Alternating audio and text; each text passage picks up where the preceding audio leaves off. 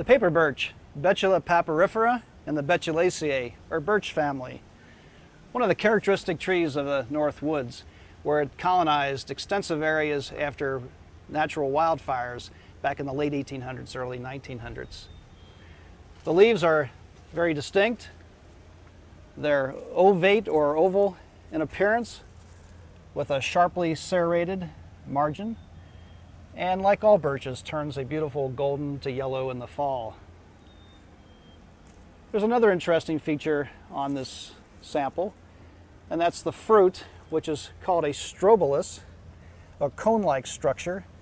And when it breaks apart, it releases hundreds of seeds that are wind dispersed, which will readily colonize any disturbed landscape.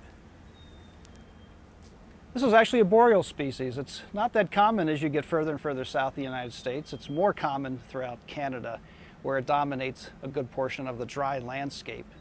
It's a fairly short-lived tree, and as you get further south, especially in New York, further south, it tends to, when it's drought stressed, get some very serious problems, especially the bronze birch borer, which is an insect that'll kill this tree readily. But in the meantime, it is indeed a very beautiful tree, in part because of its striking bark, which the scientific name refers to, papyrifera, ifera-bearing paper.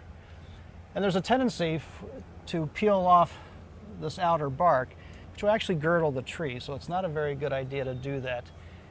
It's also an easy tree to carve into because of the shallow bark, and that also will damage the tree.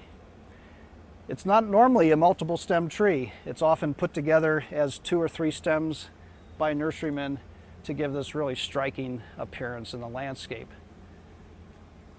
Paper birch, Betula papyrifera, one of the more striking trees in the eastern landscape.